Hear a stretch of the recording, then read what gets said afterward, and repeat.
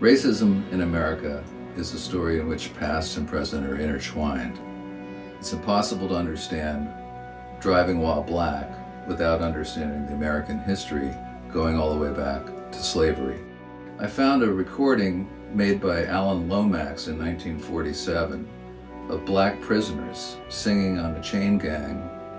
I used that recording, I manipulated it electronically to put it in a setting with modern hip-hop beats, scoring, sound design, to create a theme in which the present and the past were connected.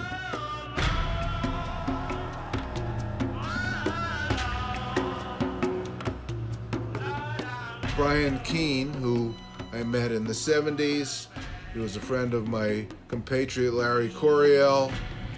We got to know each other back in the day, and he sent some tracks to my home studio.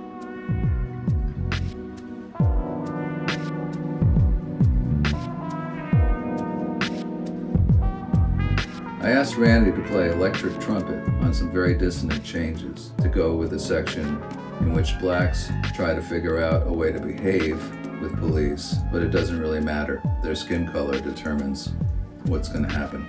Racism, no matter what some people say, is very inherent in our society. I know it very well from having studied black culture and, of course, black music for many years.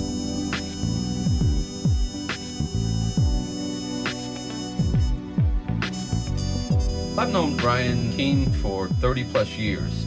We've been longtime friends as well as bandmates, and we certainly have a history of recordings together, but our friendship is probably at the core of what our relationship is all about, and I'm glad to be a part of this project.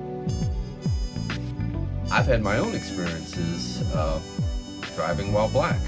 I was in LA as a young musician, one day driving my friend's Porsche, and the LA police stopped me and asked me what I was doing driving that car. Before I knew it, he was snatching me out of the car by my collar, putting me on the ground in a brand new suit, and he put his foot on my back and put a gun to my head.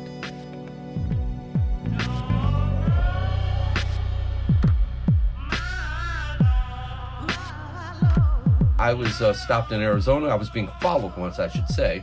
I was driving a Mercedes, and they started following me, and then I didn't feel comfortable. So at that particular time, I called the police on the police. We're putting together a score for Driving While Black, and every black musician on this score has had a run-in with Driving While Black.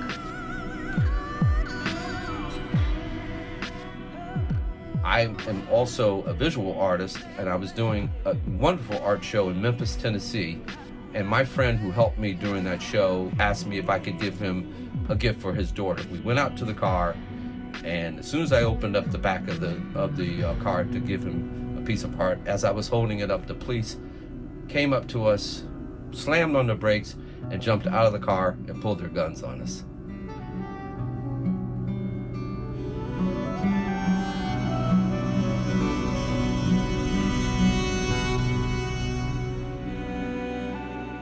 I lost a cousin of mine.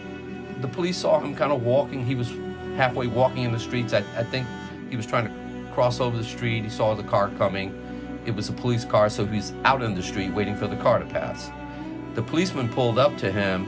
Whatever they said to him escalated into this unnecessary exchange. His answers to their questions, I guess, were misconstrued. The end result of that particular confrontation between the police and my cousin ended by my cousin being shot 27 times.